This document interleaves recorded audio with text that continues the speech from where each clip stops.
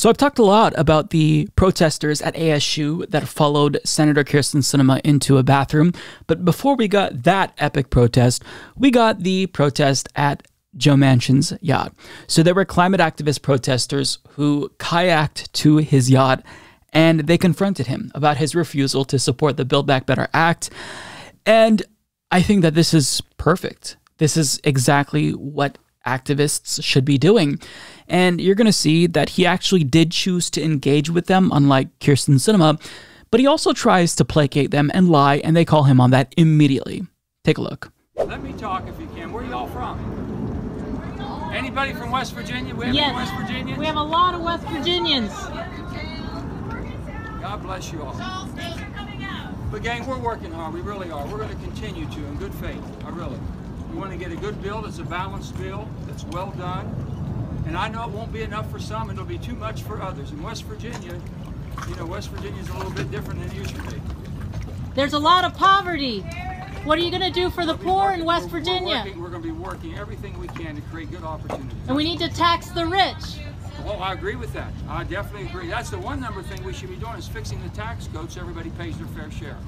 We should be also negotiating for lower drug prices. We should be doing all these things. Hold pharma accountable. I agree with you 1,000%. We're all on the same page, gang. We really are. If we can expand Medicare, adding dental, vision, and hearing coverage to Medicare, that's a real opportunity that we can do. Well, we have, here, let me just explain on that one. We will get to that eventually, but right now we can't even take care of it. It's going to go broke in 2026. Let us fix and repair that first. That's not true. Tax the rich. We're taxing the rich. I agree. We're going to make the rich and the famous pay. But how much is it so money? They can cover this. You can cover that.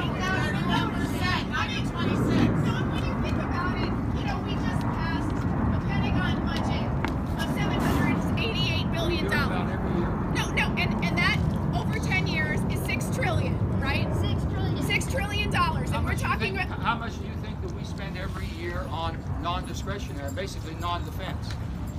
Just as much.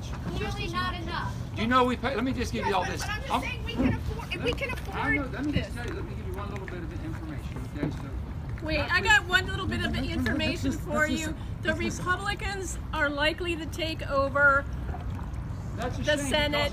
We don't. This is our one chance right now to pass the legislation. If we don't do it right, do you think they won't be pillaged when they take over? If you don't pass this, we're gonna. Yeah, they're not going to pass things like this for the people. They're not. This is our chance. I love this so much because these senators, they're also oligarchs. These are very, very wealthy people. These are multimillionaires who chum it up with elites. So they think that when they go to their yachts, there's not going to be any peasants around. It's a peasant-free area, but they actually invaded his safe space. They went into his bubble. And that's really, really effective because that makes them uncomfortable, which is the point of protest. You go there and you make these elites feel uncomfortable. And it's not like he's just some detached billionaire or millionaire. This is a U.S. senator. He's in a position of power and influence. And what he does or doesn't do directly impacts the lives of millions of Americans, hundreds of millions of people.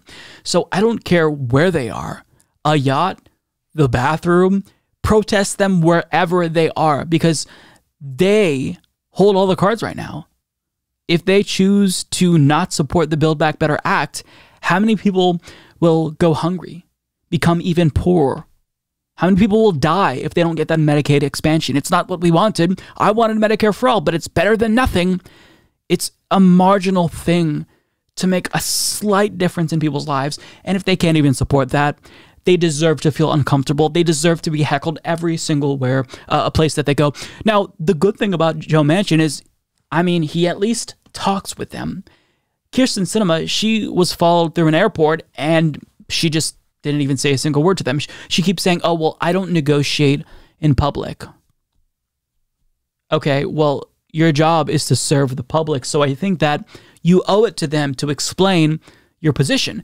But one thing about Joe Manchin is even if he is engaging, it's not a good faith conversation. He says it is, but it's not in actuality. He's trying to placate them. He's trying to tell them what they want to hear, because unlike Kyrsten Sinema, I actually do think that he wants to remain in DC for a while. Kyrsten Sinema, she might literally want to be a one-term senator so she can then go cash in and become a lobbyist. I think that's highly likely. So he wants to at least keep up the appearance that he cares, but we all know that he doesn't. Now, he said a lie, and they called him out on that like this, and I love that. He said that Medicare would go broke in 2026, and they said that's not true. They called him out immediately. We keep hearing this lie about Medicare, about Social Security, that it's becoming insolvent, and we have to make changes to it in order to save the program. That is bullshit. And whenever you see or hear a politician rather talk about how Social Security or one of our social safety net programs is going insolvent, call them on that lie. Because what they're basically saying is, I really want to open the door to changes, i.e. privatization. That's basically what he's saying there. And we don't need more privatization. We need less privatization. Now, one person there, that last person, said that Republicans are likely to take over the Senate.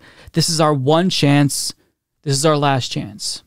And that, to me, I think that is something that can potentially persuade Joe Manchin. I think he thinks about that. And this is a really great point that Hassan Piker made.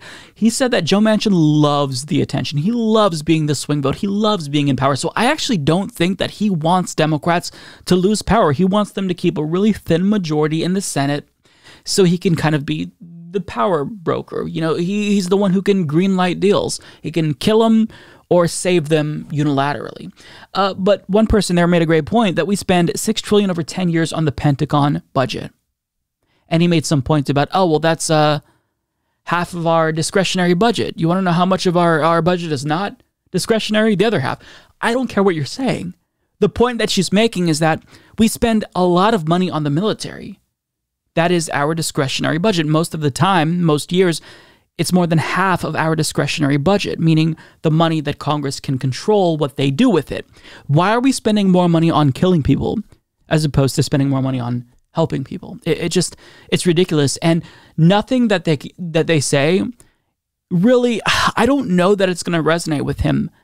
He doesn't at least listen to them, but I think it's going to fall on deaf ears. It really depends on what is in his best interest. If he thinks that this will help him maintain his position of power, he'll support it. But if not, I don't know. I mean, think about where this man makes his money. He's essentially a modern-day oil baron. As Mark Hertzgord of The Nation explains, it turns out that the senator wielding this awesome power, America's climate decider-in-chief, one might call him, has a massive climate conflict of interest. Joe Manchin, investigative journalism has revealed, is a modern-day coal baron. Financial records detailed by reporter Alex Koch for the Center for Media and Democracy and published in The Guardian show that Manchin makes roughly $500,000 a year in dividends from millions of dollars of coal company stock he owns. The stock he held in Enersystems, Inc., a company Manchin started in 1988 and later gave to his son Joseph to run. So he knows that all of the investments that the Build Back Better Act makes in clean, green, renewable technology, that's going to hurt his bottom line, and he's a greedy oligarch, so the money that he's making, it's not enough. He wants more. But maybe he'll sacrifice it if, for whatever reason, he thinks this is going to be beneficial to his long-term political career. It's the same reason why he didn't support an increase of the minimum wage, because I believe he has stock, or he's a shareholder in one of the West Virginian La Quinta Inns. So if it were the case that those workers got a $15 an hour minimum wage, that would hurt his own bottom line. So this really is about him and nobody else. Although, side note, there was a weird sub-story that emerged out of this yacht confrontation, and journalist Matthew Chapman, who's basically just a Democratic Party loyalist, he wrote this, which I think he believed was important, but it isn't. He says, people need to stop calling this a yacht. It's a houseboat. It is worth $220,000, which is pretty much exactly the median home price in the United States and considerably less than what most senators spend on their second DC residence. My house costs more than this one. Okay, I mean, it looks like a yacht to me, but I'm no expert. The point is that what he's on is very clearly a luxury item that most Americans can't afford. It's called almost heaven. It's supposed to be a luxury thing. So regardless if it's a houseboat or a gigantic raft. It doesn't matter. The point is that it's a luxury item that he was at away from the rest of the peasants. He thought he was insulated, and they broke his bubble. They invaded his safe space. So I don't get what Matthew's point was, but good job being a hack. I don't know if you want some sort of award for it, but shut the fuck up. Stop protecting the powerful, people like Matthew Chapman and Axios, who keep writing these fluff pieces for Kyrsten Sinema. It's just so bizarre, but that's kind of like a different point.